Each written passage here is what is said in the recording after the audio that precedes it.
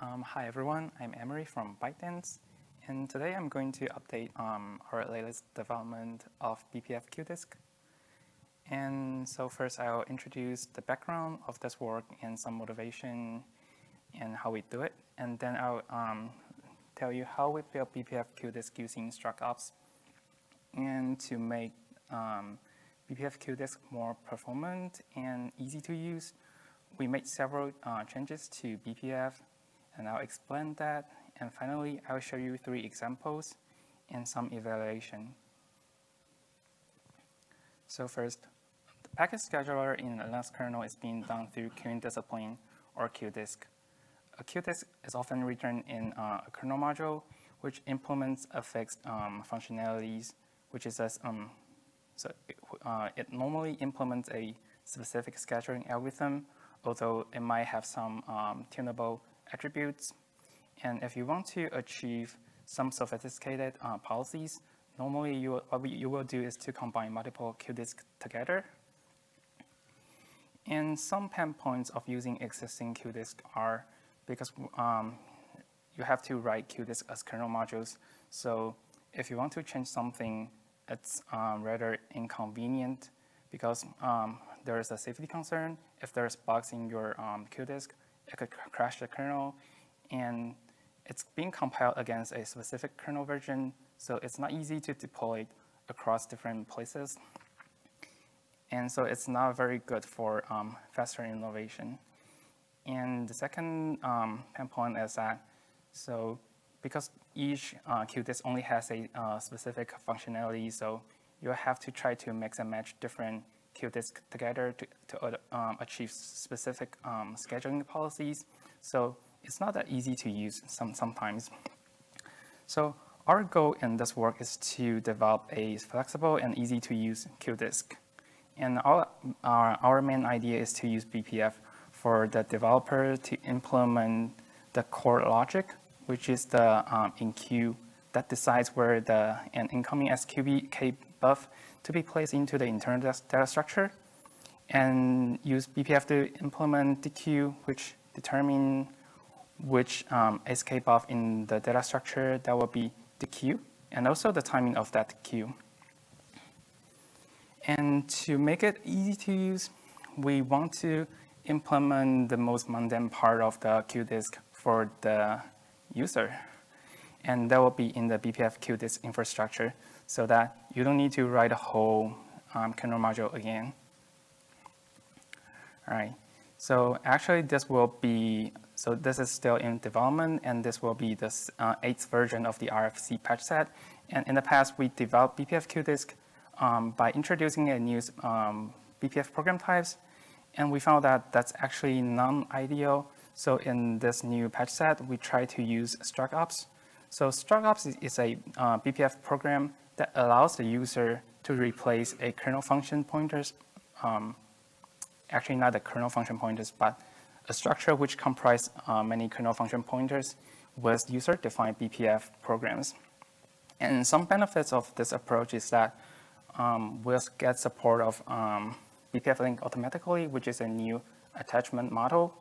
And also it's easier to extend supports for different ops in Qdisc ops. So for example, now we only support enqueue, dequeue, or init reset. But in the future, if we want to support more ops, we can easily do that with struct-ops without explicitly touching the UAPI. And finally, by using struct-ops, it gives us a better user experience. So in V7, we're introducing an additional layer of abstraction between the Qdisc function and the user UAPI. And so we need to teach the developer a new thing, and that's not easy. And once we commit to that, that's not easy to change. So in short, that's not a good approach. But with BPF struct-ops, the user or the developer will see the same interface, the enqueue, dequeue, those different functions will see the same function prototypes. So it's easier for them to program because it's just like the existing Qdisc, but now with BPF. And let me show you some of the details of design. So in Qdisc ops, there are many different function pointers. And to make it easy for a user, we only require them to implement enqueue and dequeue. And the ID here is just a string like to represent this Qdisc. And we make init, reset, and peek function optional. And so it simplifies the development because now you just have to core logic to implement.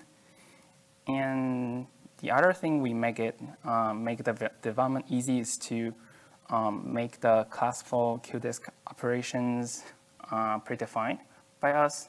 And we implement that using Qdisc class hash. So user don't need to implement this again. And to make it easy to use, we made some changes to BPF. We made 3 changes, and let me show you. So first, let's consider the enqueue function of a Qdisc. So the enqueue function takes an pointer to an escape of, and then enqueue that to the internal data structure. And this escape of is actually solely owned by the Qdisc, and if not being enqueued, must be dropped. So it actually matched the reference k-pointer semantic in BPF. However, the existing way to acquire a reference k-pointer in BPF often is done through using kfunc with kf acquire to get a BPF reference object. And this is less than ideal because if you use a kfunc this way, for example, you name it like BPF skb acquire. If the user can call it multiple times, that means you will be able to get multiple reference in a Qdisc to the same escape of, and this will cause problems because now you have multiple references to the same escape of. So instead of using a kfunc, we teach struct-ops programs to automatically acquire a reference pointer. And we are using the stop function for this. And this is the same approach to the link that I attach here. So if we, so basically now a reference k-pointer will be automatically acquired through the first argument. And once being enqueued, that will become a non-owning reference, and that cannot be enqueued into our data structure.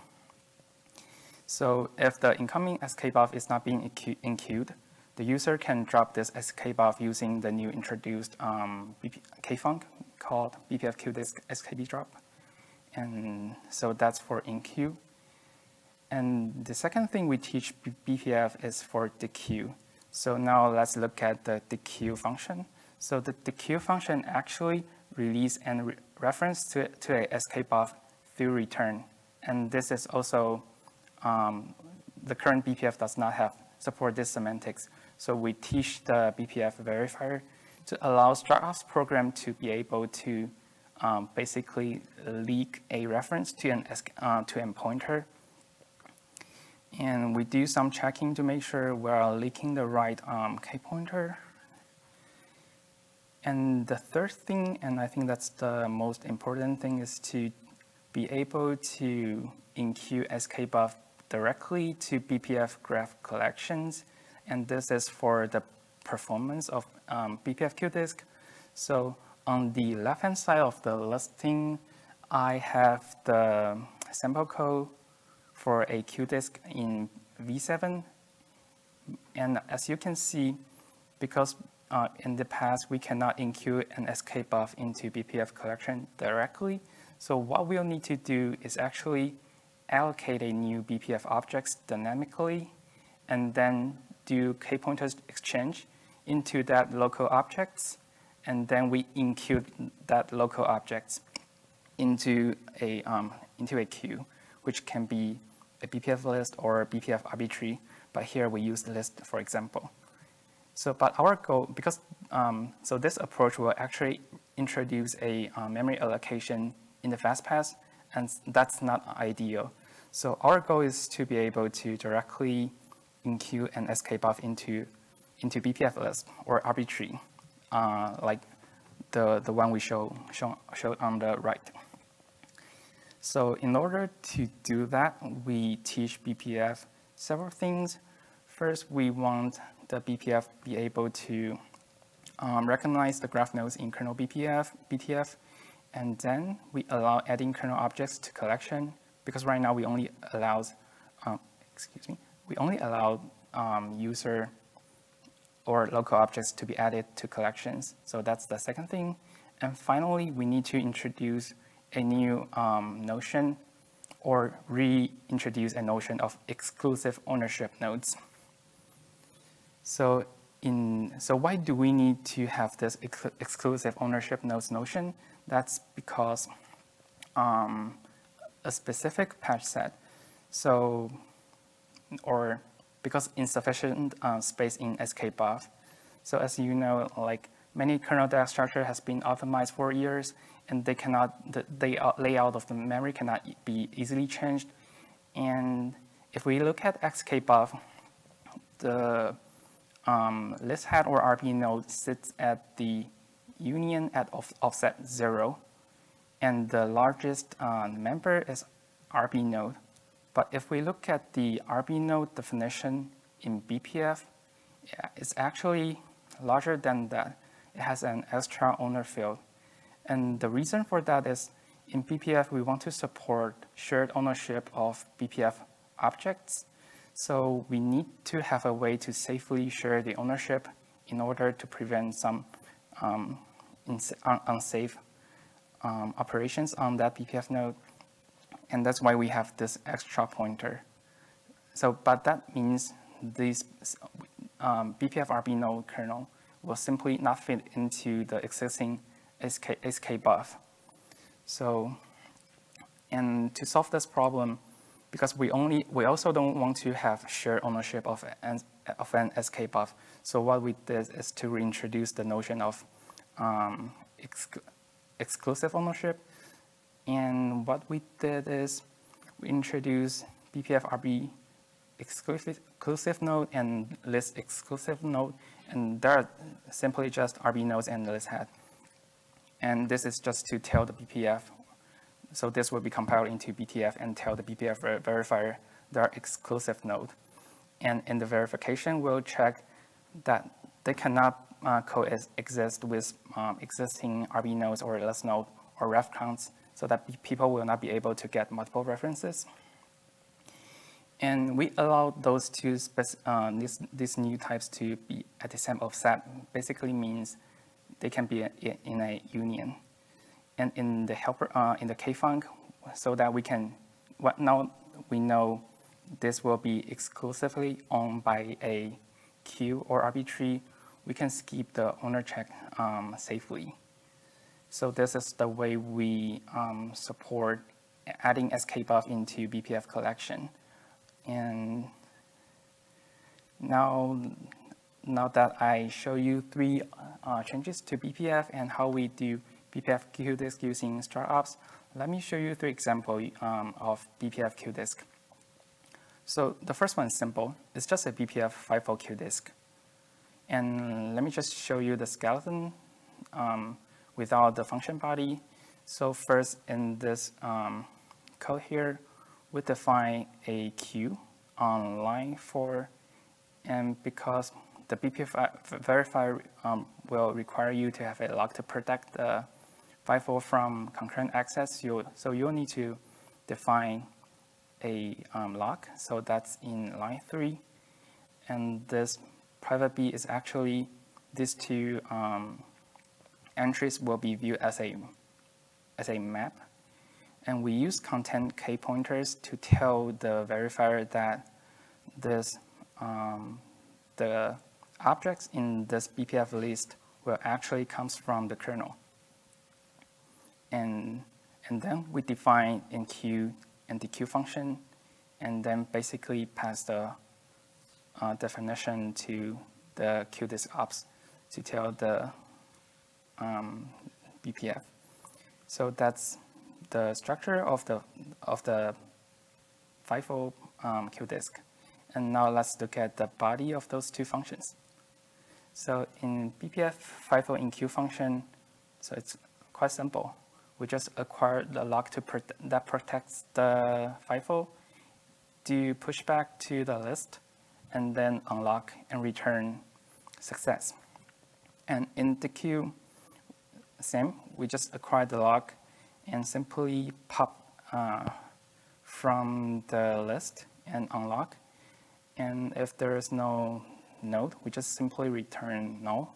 Otherwise, we will return the pointer to the escape path. So now you don't need to write a whole kernel module just to achieve this simple like Qdisc. And now let me show you some of the performance. Oh no, and this is the user space code of how we use this BPF Qdisc. So now here we are using BPF skeleton. So we simply open this skeleton and then attach the struct program and do some tests, which basically just send some traffic to a loopback device, and then check if we receive the correct number of packets. And finally, before returning, we just destroy the link, which means we detach the BPF program. So this is simple. And let me show you some performance number of BPF Qdisc. So the gray one is the native P50 fast Qdisc, and the graph shows you the throughput of the Qdisc on a loopback device. And the red bar is actually the older BPF Qdisc we were developing that does not support adding escape path directly to BPF collections. Now that we support that, we can see there's a 7.6% of throughput improvements, and now I would say the performance of BPF Qdisc is comparable to native ones.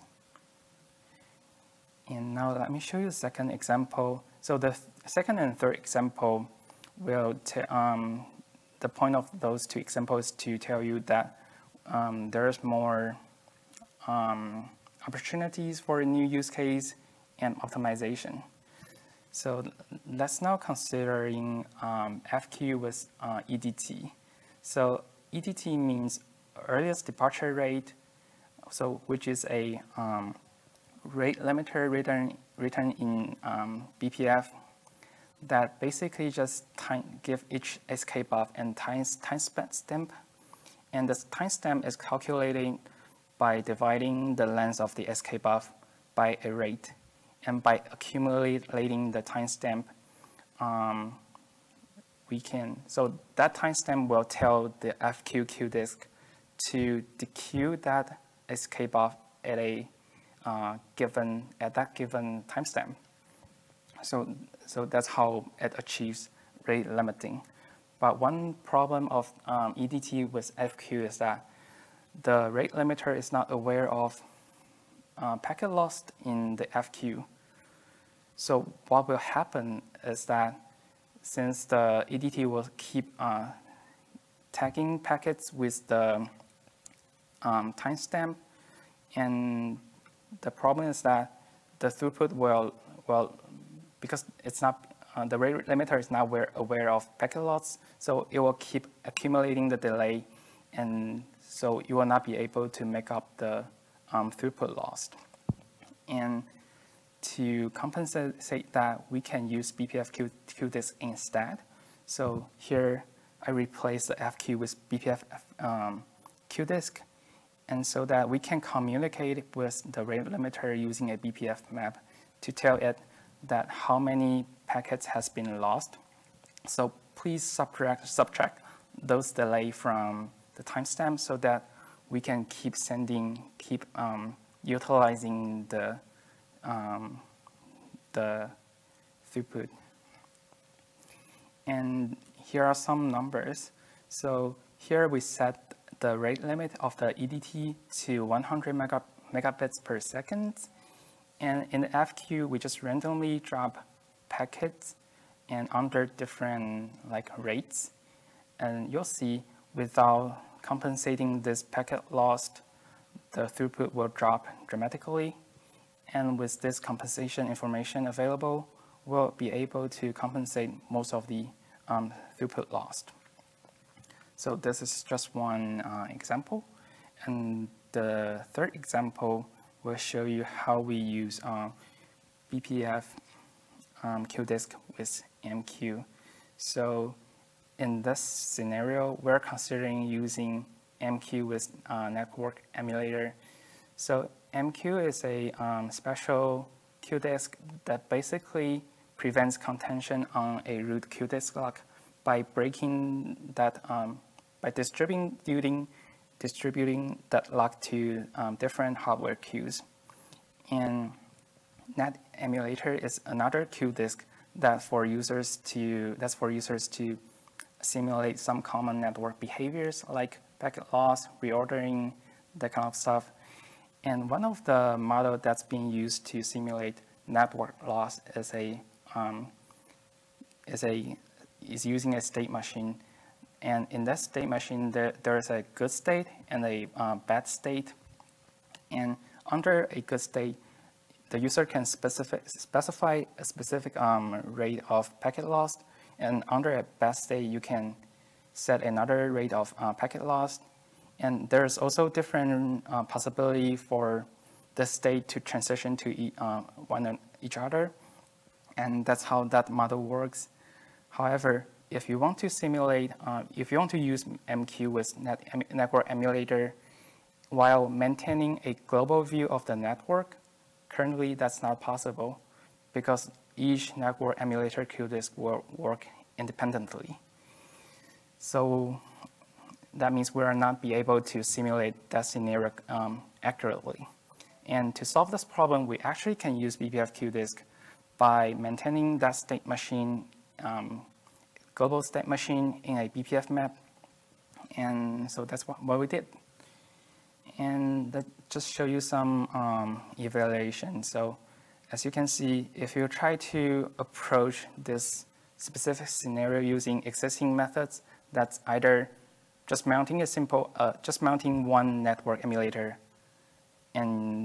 or using enqueue but several network emulator working independently, you'll see you will not be able to get the same result as we do here. So this is just another use case to show you how this can have more opportunity because of the ease of communication. And just another point that by using enqueue with network emulation, we'll be able to reduce the contention on the Qdisc locks so that we see lower CPU utilizations. All right, so to summarize, we're developing BPF Qdisc now using struct with some proposed change to BPF semantics. And we think BPF Qdisc will greatly simplify Qdisc development. And as I show you in the second and third example, cross-components communication through BPF maps or collections, I think that opens new opportunities for new applications and optimizations. And finally, we made the performance of BPF Qdisc comparable to native Qdisc now. And there is a link to the work in progress, and which I should be able to send out maybe in a month. But feel free to take a look. And I noticed that some of the some of the changes that I did is maybe overcomplicated something, but I will fix them before sending a string.